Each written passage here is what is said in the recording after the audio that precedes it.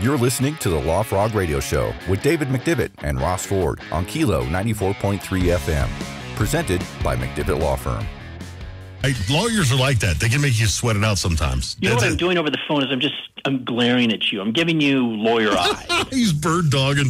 That's right. Let's see, before we get into the segment today, and we got two already on hold. We got an open phone line. If you want some time with Dave, you best get in now at 633-KILO. And the case of the double wide. Double cross. Coming up in just a few minutes. Real quick, though, before we get to that, man, do you need any assistance? Do you need any, part-time help downtown? Because they just put the new Pikes Peak Brewing tap house next to your place downtown on Tejon, and it is awesome. I would love to do lunch there every day and have you pick up the tab. We should do one of those. It's not just that the next place over to Kawadi. Yeah, I met that guy a while back. I don't know if it's open yet, but it's got incredible stuff. And then you get to Fat Sully's and Streetcar, and then Coffee Exchange, and then you turn the corner. I mean, Fat Sully's is part of that whole Atomic Cowboy. Right. And there's like a new brewery going to be going across the street from the old field house. Is like a Red Swing or something like that, I think. Oh, this is great. Now, obviously they're building the stadium, the Switchback Stadium. I think the Kilo Studio should be in the law. From the law offices of David McDivitt, it's the Kilo Morning Show. And I can just hang out in the corner. Jane Addiction. Right? Well, you think about it, all right? You're not using your office, right? No, I'm working remotely. Oh, can I use your office, Mr. McDivitt? Just bring some hand sanitizer, okay? Blue. I'll be the only guy rocking shorts in that whole building probably, huh? That's awesome. They will, by the way, if they see you, they will call security. they probably would, actually. They see you walking, they're like, who is this guy? That's so true. That is so true. All right, before we get to some help for the people, my friend, yes. One thing I wanted to provide you was a story we had earlier this week, and we've been talking, obviously, COVID has been very much commonly spoke of in this segment. Yep. From people who felt they were exposed to it at work, where they have, and there's nothing that they have right now. But we mentioned as well, it's similar to the AIDS virus. When AIDS first came out, there was no punishable offense for people who had knowingly spread AIDS. But eventually then they would find out, hey, you had a positive test at this point, you had sex with this person you didn't disclose, and those people were prosecuted. And there could be a chance we get to that with COVID-19. And I point to one case, this is a U.S. citizen overseas who took a test, was told because of symptoms, self-quarantined for 2 weeks, didn't. She went out, went to pub crawls, infected, they think, at least 56 other people now. Is something like that then going to be the smoking gun where you can then point to her and she will be punishable? Is that ever going to be a thing? Okay, sure. So possibly. Now, you've got a couple of different tracks they can take. One of them, obviously, the one that's going to really stick is going to be the criminal prosecution, because you can get, you don't need special legislation to be able to prosecute somebody for something like that. That's knowingly and intentionally, harming other people. Really? So at this point, that would be almost like a drunk driving case. Absolutely. You intentionally... Yeah, or some, kind of assault battery type of thing. Okay. But the other thing, though, too, civilly, there's nothing right now, unless they pass legislation saying you cannot sue somebody who's intentionally trying to distribute or give you COVID. You can always sue. The question is, what are you going to get out of it, too? And so somebody who is going to pub crawls who knowingly has COVID strikes me as the kind of person who has not historically made good life decisions, if they're of that kind of character. So they probably haven't created, a major tech company, and they haven't probably squirreled away several $1 billion. They're a dirt bag, and you're not going to get anything from a dirt bag is basically what you're saying. Yeah. You can sue them until you're blue in the face, and you can get judgments against them, and then, and you can try to collect on the judgment by garnishing their wages, assuming they have a job, and, let's assume that maybe they make minimum wage. And so you can imagine if you get you're sick or you lose a loved one and you get a massive judgment against them, let's throw out $100,000 judgment, right? Or $1 million judgment. I can pick your number. Yeah. And then so you have to slowly garnish little slivers of their wages for years and years and years. It's pointless at that point. Wow. The legal mistress is a hard woman, isn't she? Well, but she's got a right hand and she's got a left hand, right? And so maybe what she can't do so well with her left hand, she can really drive a punch with her right hand. And that's where the criminal stuff will come into play. It doesn't necessarily help the victims out. It gives them peace of mind and ensures that this kind of behavior doesn't continue from that person, and it deters other people.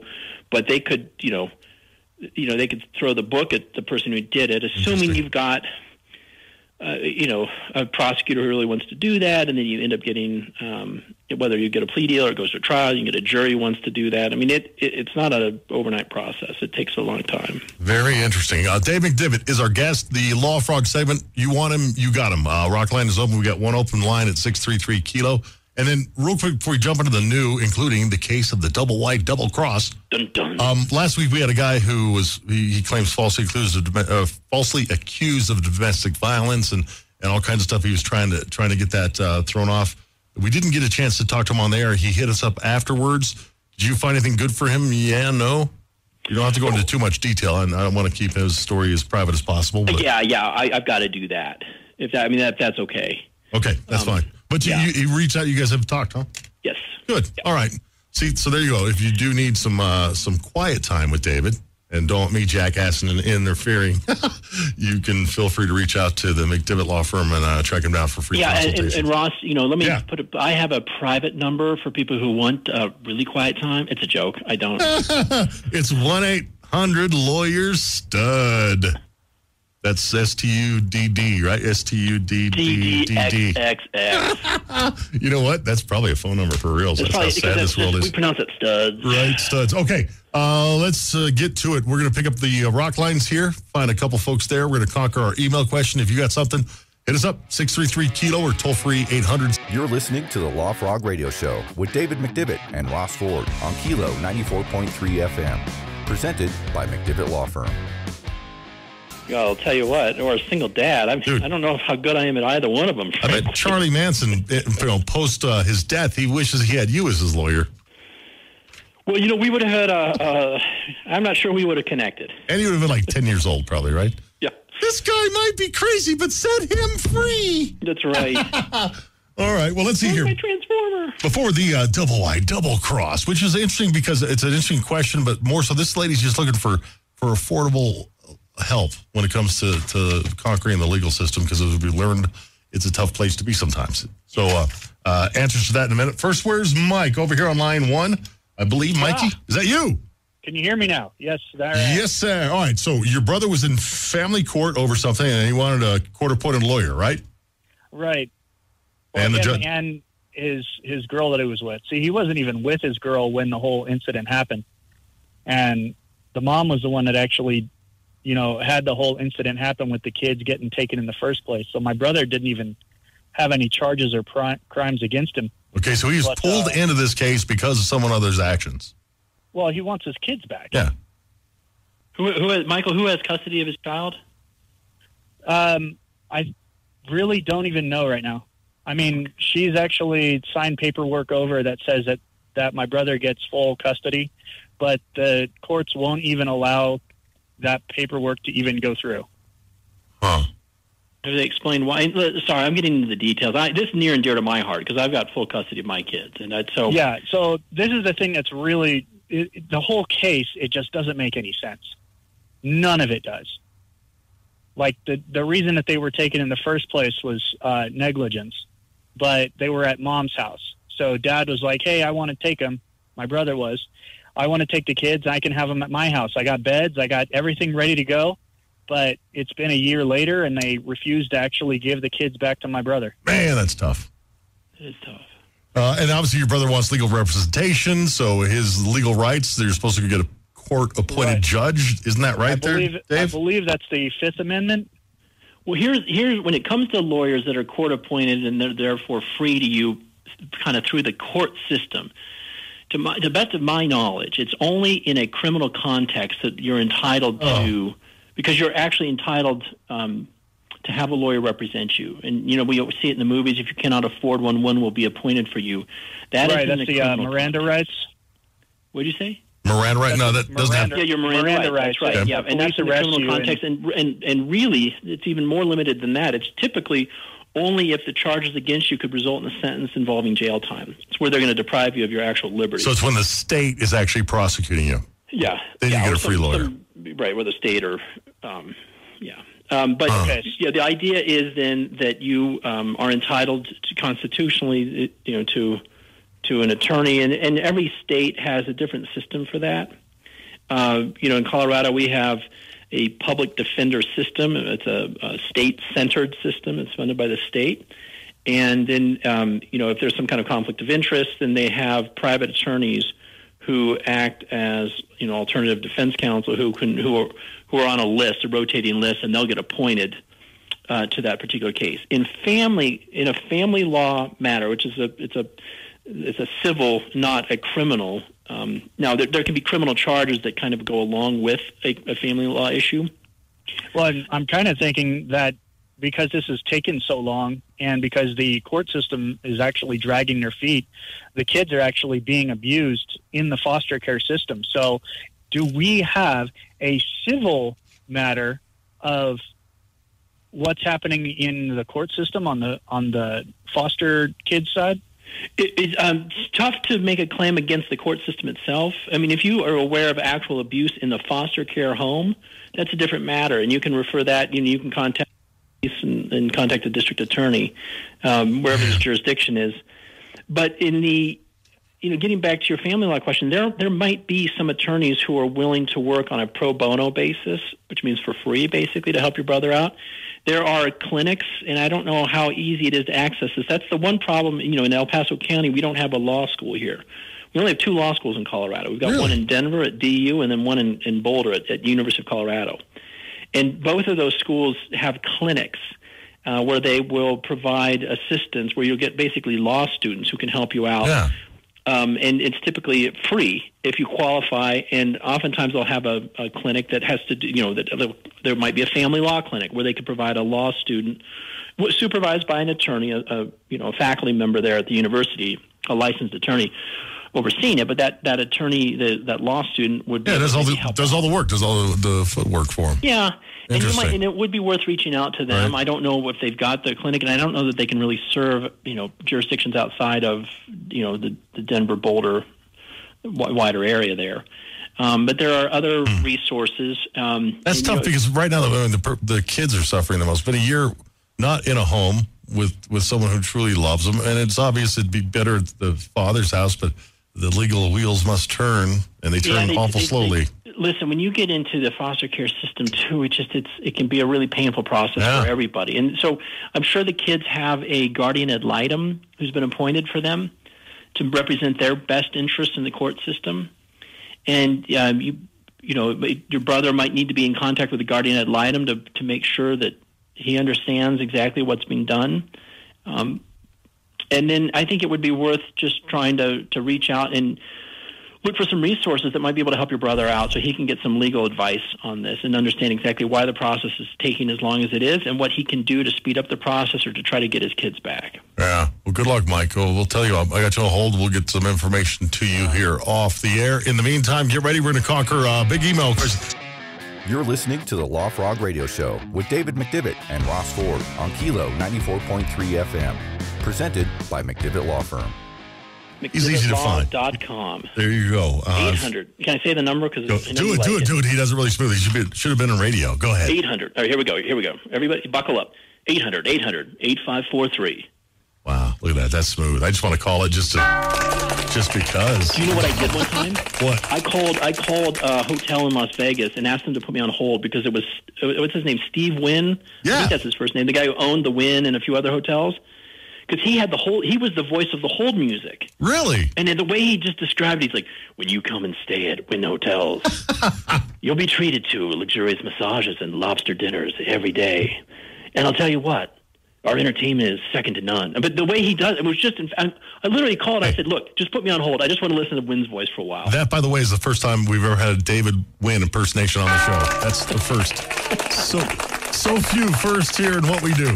Oh, I can impersonate all sorts of things and people. Just poorly, all of it, poorly. All right, we finished up with Mike, and his brother's case was in Missouri, so we had to turn him on he's got to find law schools in Missouri to benefit from their kind of pro bono court cases. And also to maybe local bar associations in and around where his brother lives, and they can oftentimes will have a referral service where they can give you names of attorneys who might be able to have the capacity to do some additional pro bono work or might be able to help out. And I find a lot of answers at my local bars. So I think, that's always a great start. There's always an answer, whether it's the right answer or not, at the local bar. All right, David's got to take kids to school here soon. His kids are back. Does it feel good to drop them back off again? Is it weird? Oh, my gosh. When I dropped them off yesterday morning, I was just so proud of myself. I'm like, I did it. I got them to school. They're away! They're alive. They haven't killed each other, and I have to go home and... Daddy loves you, kids. Don't you worry.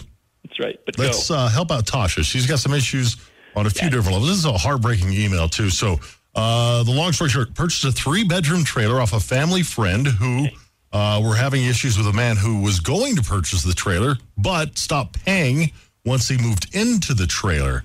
The family friends we bought the trailer from are deaf, and apparently the man has been taking advantage of them because of their inability to communicate. So since December 2019, he's been in the trailer. And since finding out that they now own the trailer, he stopped covering the lot rent to the park. Okay. So he talked to the lot manager, and she said if she was to evict this guy, that in turn would evict them from the trailer park.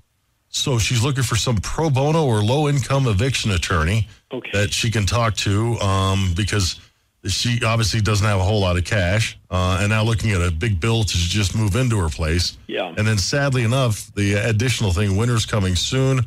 We've been sleeping in the car, saving for a place. The park charges $460 a month for lot rent. So if we don't get it soon, we're not going to have enough money to cover the thousands in past due from this guy who's basically just squatting. He's a squatter. Yeah. Right. So as I'm thinking here, I finally got it. My eyes are closed. I've stopped trying to diagram this on a piece of paper, but I've got it. This guy's living in a trailer that they now own, and regardless of what he did to the prior owners who were deaf and he was taking advantage of them, he now he's squatting in a trailer that they own, that Tasha owns. He is not covering the lot rent. Now, I don't know if he's making payments to Tasha now, or if he's not making payments to anybody, but he's got some kind of, presumably, there should be some kind of rental agreement. Whether it's in pay, I don't know what it looks like. And if he's paying month to month, if this is an agreement and it kind of carries over, and they tend to bake in like a month to month type of term if you kind of expire and nobody's initiated an eviction process.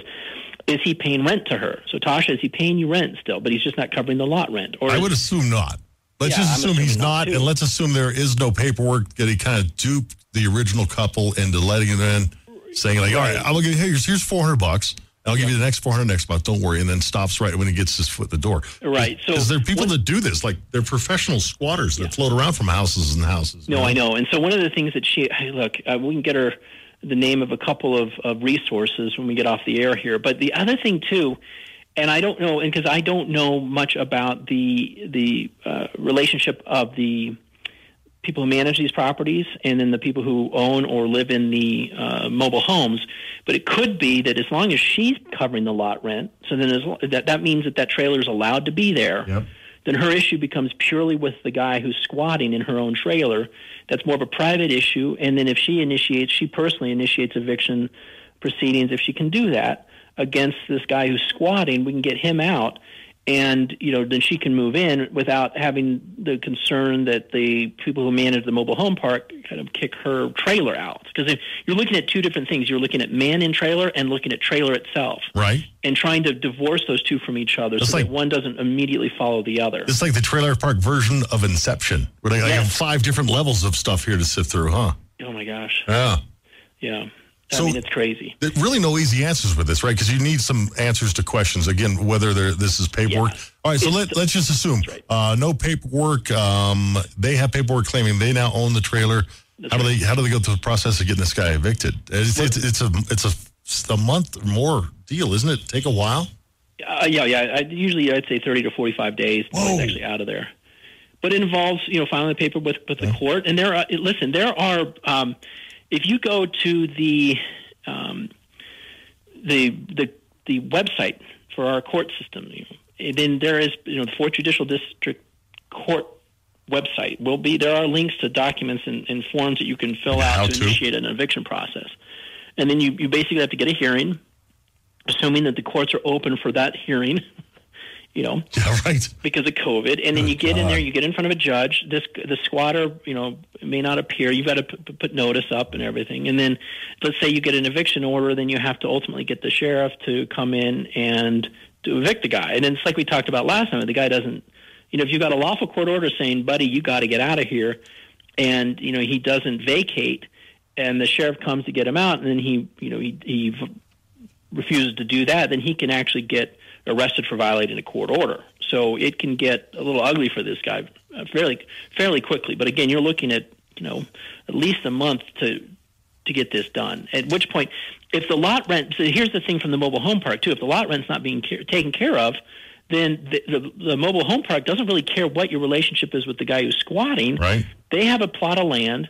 There is a presumably a contract, because these mobile home parks will typically have contracts saying, look, you want to park here, you want to use our facilities and tap into our electrical, that kind of thing, then you need to pay us this money every month. If you don't do it, then we got to get your home removed. And this whole thing made even more complex set in this whole pandemic era, too. It is. Oh, man, Tasha. So there's no easy answers for you, Tasha, but it's not impossible. We had less conquerable questions here in the past, that's for sure. So we'll pass your email along, Tasha, to Dave. He will shoot you information, and hopefully we'll get this thing done. Yeah, that squatting thing, that needs to change somehow, man. There's no way that someone... You got to get this guy out of there. That, right? Yeah. And they're hiding under something that was set up to help people who were unjustifiably bounced from their homes and stuff like that. But then, obviously, humanity tends to ruin things. So there's always that element. Unbelievable. Or was it Ian Malcolm says in Jurassic Park, life will find a way. Thank you for listening to the Law Frog Radio Show with David McDivitt and Ross Ford on Kilo 94.3 FM, presented by McDivitt Law Firm.